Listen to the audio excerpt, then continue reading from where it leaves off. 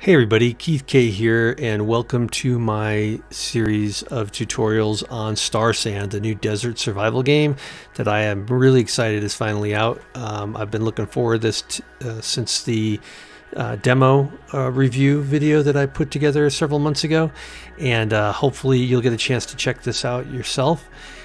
These tutorials will help you survive in the depths of the desert.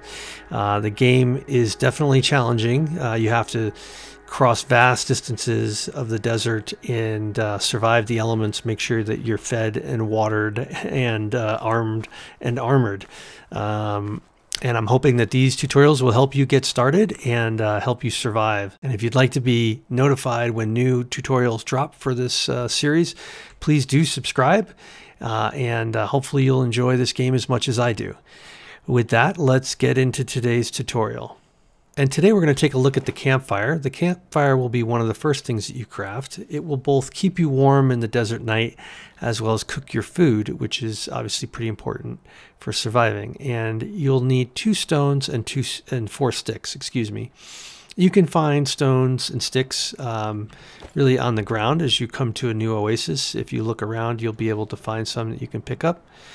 You can also cut down some of the smaller shrubs that will give you sticks. The other thing that you can do is you can take one of the logs, if you chop any of the trees down, and cut that into sticks as well. So once you've got those resources ready, you're going to press C to access your crafting menu. Select campfire, make sure you've got what you need, and click craft. And then it'll just take some time to craft. It'll place that in your inventory, either up here, or if you have an open slot on your hotbar, it'll come down here once it's ready.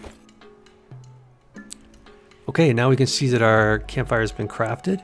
We're just going to select that and make sure we really, oh, that's an invalid spot. Yeah, you'll see that when you craft anything, there'll be valid and invalid placement.